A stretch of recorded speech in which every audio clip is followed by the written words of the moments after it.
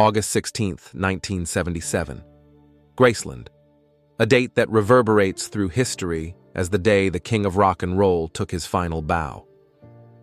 Behind the iconic gates of his legendary mansion, a series of events unfolded that would shock the world and leave an unshakable mark on his legacy. But what truly happened in those final moments? Beneath the surface of the headlines lies a story of mystery, heartbreak, and unanswered questions. What we uncovered may change everything you thought you knew. Stay with us as we delve into the untold truth behind that fateful day. Elvis Presley wasn't just a musician. He was a phenomenon, a cultural revolution that redefined music and ignited a global fandom that remains unparalleled to this day.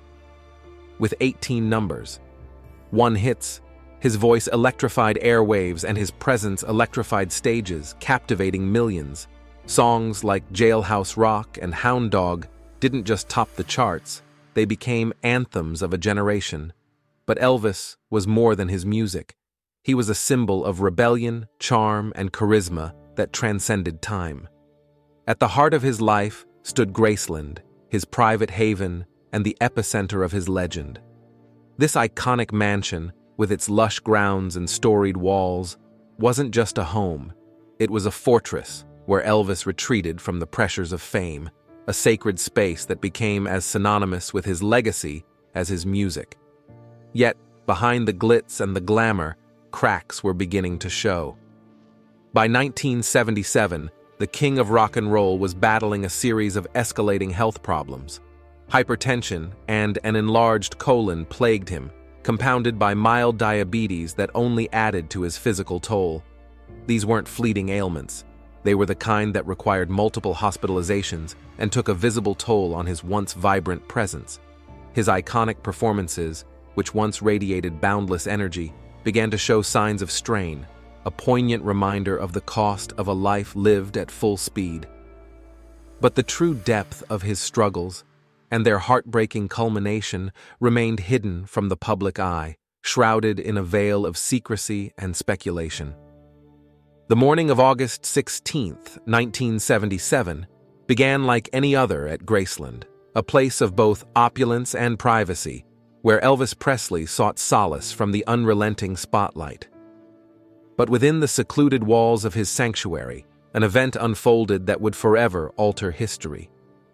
In the early hours, Ginger Alden, Elvis's fiancée, discovered him unresponsive in the bathroom of his master suite, a space he fiercely guarded as his private retreat. Chaos erupted as desperate attempts were made to revive the king. The house that had once echoed with laughter and music was now filled with panic and heartbreak as the unthinkable began to sink in. The king of rock and roll was gone. The news of his death sent shockwaves around the world, but the details surrounding it only deepened the mystery. Initial reports pointed to cardiac arrhythmia, an irregular heartbeat, as the cause. Yet, whispers of something more sinister began to spread, rumors of drug use, fueled by the revelation of prescription medications in his system. Autopsy findings clarified some truths while leaving others obscured. Chronic health issues, such as severe constipation and hypertension, were cited as contributing factors, painting a picture of a man whose physical struggles had grown increasingly debilitating. But even with these explanations, questions lingered, casting a shadow of intrigue over the final hours of one of music's greatest icons. Even as the world mourned the loss of Elvis Presley, questions swirled about the true circumstances of his untimely death. Among the most perplexing were the reports of prescription drugs found in his system, medications meant to manage his chronic health issues, but that raised unsettling speculation. Could dependency have played a role, or was it the tragic result of a misunderstood regimen? Testimonies from those closest to Elvis, including family members and confidants, added layers of complexity. Some described a man battling mounting health struggles in private, while others hinted at behaviors that painted a picture of a life teetering under the weight of fame and physical pain. These whispers left the world asking how much of the king's suffering had been hidden behind the glitz of his public persona. Amidst the rumors, one voice stood out: Dr. George Nicopolis, Elvis's longtime physician, whose defense of his patient became a focal point of controversy. According to Dr. Nicopolis, the medications found in Elvis's system were not a sign of addiction, but rather the result of accidental misuse. He insisted that Elvis did not have a drug problem, attributing his patient's struggles to an overwhelming schedule and an array of legitimate health concerns. While his words sought to dispel the darker theories, they also sparked debate, with some critics questioning the role of the medical community in enabling such a tragic outcome. Dr. Nicopolis's statements became another thread in the tapestry of unanswered questions, leaving fans and experts alike to wonder about the true extent of the king's battles and the choices that led to his final moments.